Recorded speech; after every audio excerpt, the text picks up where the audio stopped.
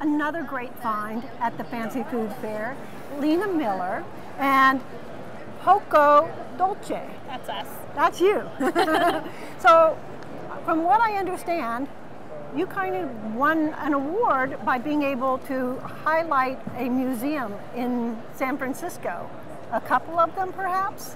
Well, it was quite an honor. I think the Fine Arts Museums of San Francisco tapped us to do this collaboration with them to promote their Monet collection, and they wanted a local San Francisco chocolatier, and you are local. Yeah, we've been around since 2003, and we have been producing a great product since then, and so I think it seemed like a nice collaboration to do, a good partnership for both of us.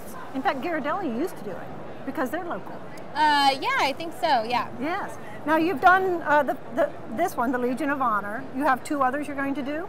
Yeah, so there's going to be 2 more exhibits throughout the year at the De Young and then at the Legion of Honor again. And we'll do 3 bars for each one with new packaging. And what happens when somebody buys one of these packages?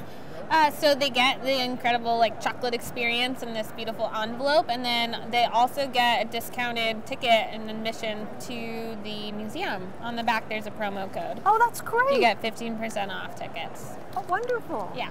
Now, the De Young Museum, I have a girlfriend, my old creative mentor. I want you to go there and look at her. Her name's Ruth Asawa, one of the best sculptors around. I know the name. Yes, and she started the San Francisco School of the Arts High School here. So yeah, absolutely, yeah. Amazing. We love the fact that you're helping the arts stay alive by creating artful candy.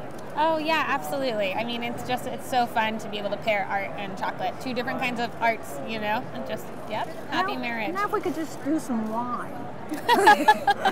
Lena, we thank do that you. too, yeah, absolutely. Oh, we're talking. Thank you. Sure.